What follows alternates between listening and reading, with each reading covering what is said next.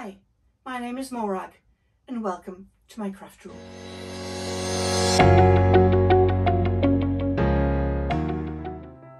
I decided Luna needed an Easter bonnet, so this is how I made it. Here's what you need to complete this project. First of all, you'll need some card, a good weighted card, or you could use bits of scrap card. A compass, a ruler, a paintbrush, or I've used a stipple brush, water, PVA glue, pot for mixing it in, felt. I've used some stamens, but it's not necessary.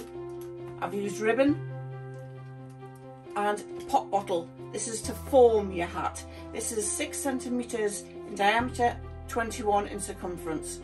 A couple of millimetres here or there isn't going to make a great deal of difference. And just to finish it off, I've used some pretty ribbons as well. You can use all your scrap felt up for this project. And this is how you make it. Right, the first thing you need to do is to draw your circles. The first circle you need to do is a 16 centimetre in diameter. Second circle is 6 centimetres diameter, and third is 4 centimetres diameter, and then cut these out. The reason I've cut these circles out is to make sure that I've got templates if I want to make any additional hats. Now you need to choose the colour that you need to use for your hat. So I've chosen this really pretty blue. Place your circle onto the felt and draw around it with a pencil.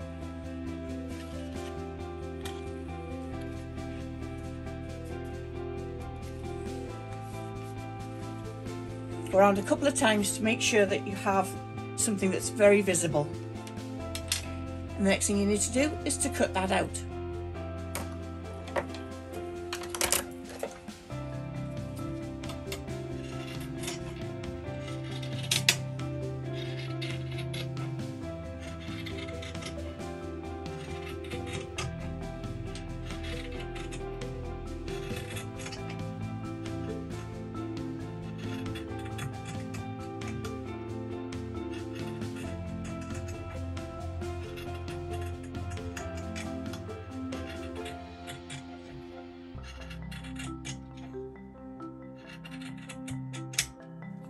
Take a bit of time to make sure that you keep your edges nice and neat, because obviously this is going to be the first thing that you see straight above our head. Now that you've got your circle, we need to form it over the top of the pot bottle. So put it where you think is about the middle, push it down with your hands like that, and you can, I use a hair bobble, but you could use a piece of string or anything that's going to hold the hat.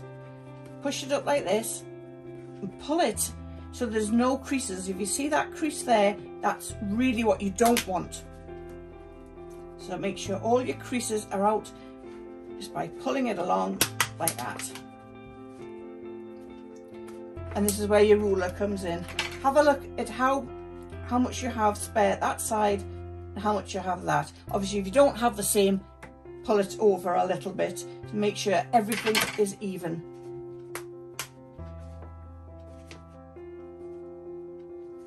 And once you're happy with the shape, then we need to make the glue for the top.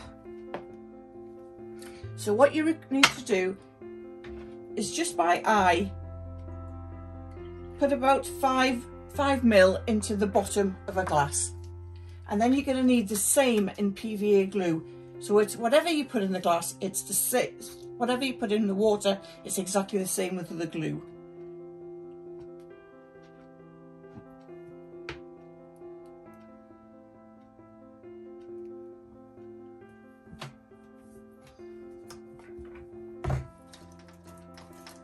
Give it a good mix.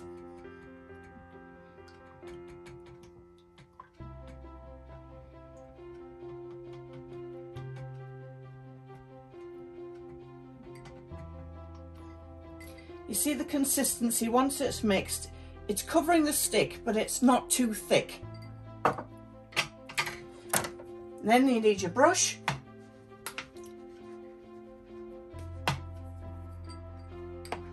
Don't worry, your brush won't be damaged by this, because you just need to wash it out with warm water afterwards.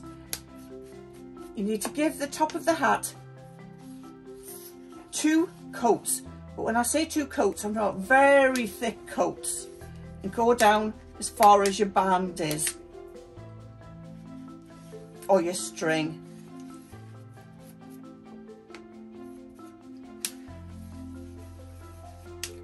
Once you've given this 2 coats, this is the time where patience is a virtue, because it will take approximately 2 days to dry.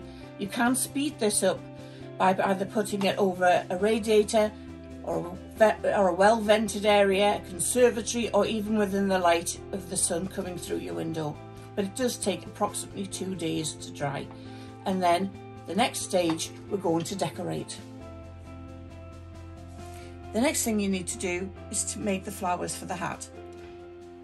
Out the circles that you cut previously, you need to use the 6 centimetre circle twice and 1 at 4 centimetre.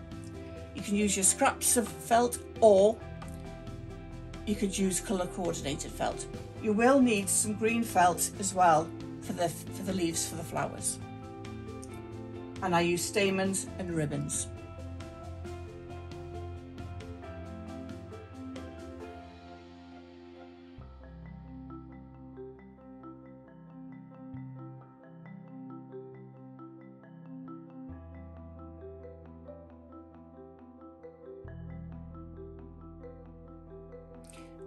You don't need a template for the leaf shape. Just cut a leaf to eye. So I tend to, what I do is it's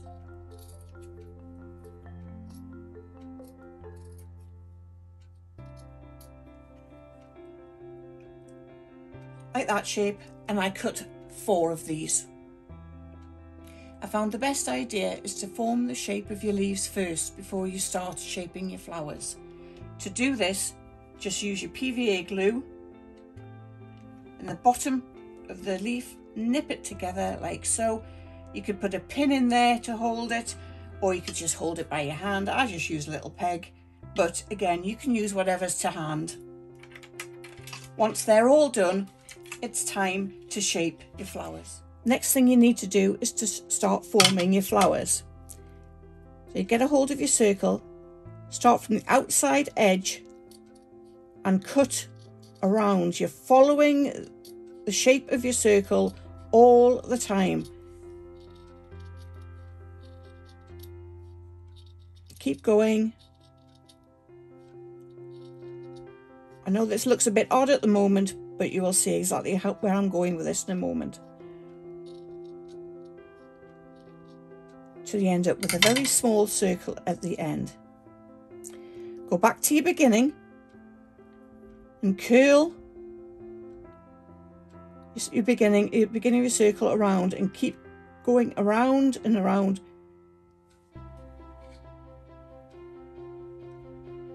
It does get easier.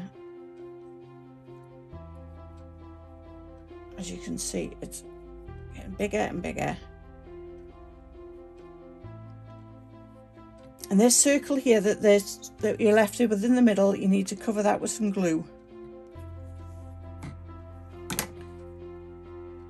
Keep going around,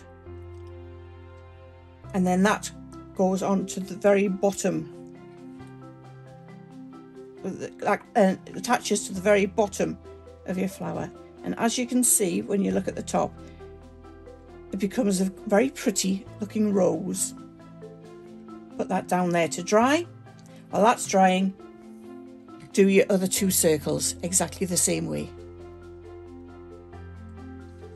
Once everything's dry and your hat base is complete, this is what it will look like when you take it off your pop bottle. The next thing you need to do is to choose some ribbon. Once you put your ribbon on, you then just use PVA glue to glue your flowers on and your leaves. I've added a few stamens just for some added effect, but it's not necessary, or any other kind of accessories that you want to do. Add some little pearls, anything you wish. You could even put a little piece of elastic underneath if you want to do that as well. And then just place it on your rabbit, and there she is, all dressed up, ready for Easter. I hope you enjoyed following along with this, with both me and Luna, to make her a nice Easter bonnet. If you did, please give it a go yourselves, and post all your pictures on this page. Thank you.